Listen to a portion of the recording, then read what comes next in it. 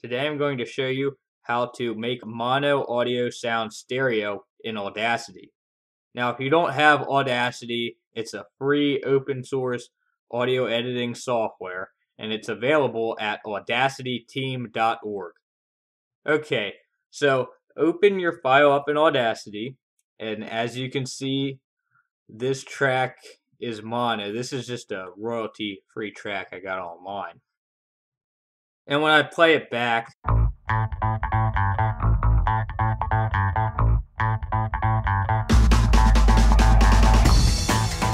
it sounds flat. It sounds like it's coming from the middle of your head. So first thing you want to do is double click to select the whole thing and go to Effect and Amplify. Now we're going to actually amplify this to a negative value to decrease the volume. And I'm going to put in -3 decibels. This will prevent clipping or distortion later. And click OK. Now with the whole track still selected, do Ctrl-C to copy, click down below, and Ctrl-V to paste. Set the top track to left channel and the bottom track to right channel.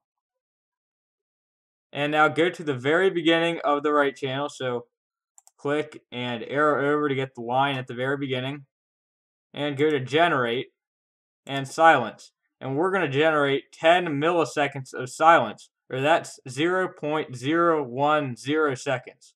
And click OK. Now when we play it back,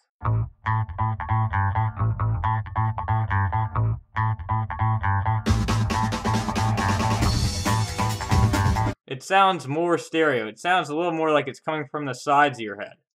Now we're going to add a few more effects to make the effect even better.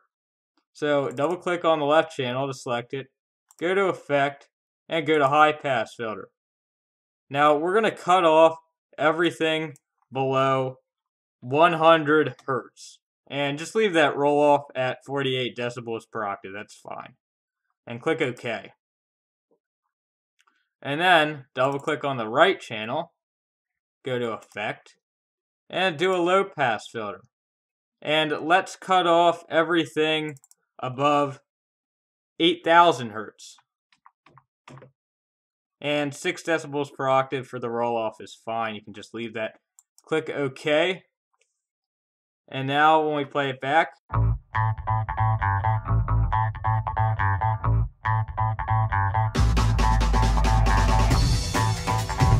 the effect's a little bit better.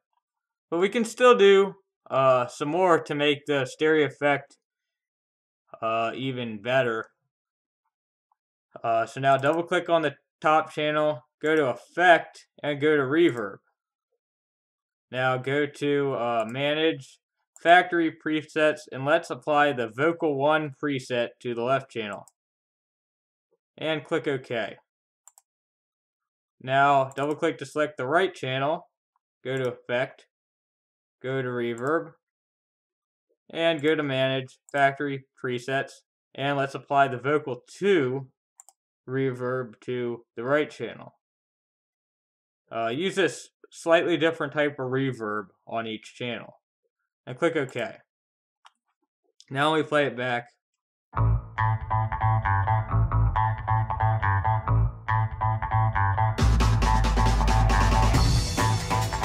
It sounds even more stereo. It sounds more 3D. Now, the reverb might be a bit much for some people. Some people don't really like that echoiness, and also it might sound better on some songs than others. So if you don't like the reverb effect, you can just undo it. Ctrl-Z twice will get rid of both reverbs.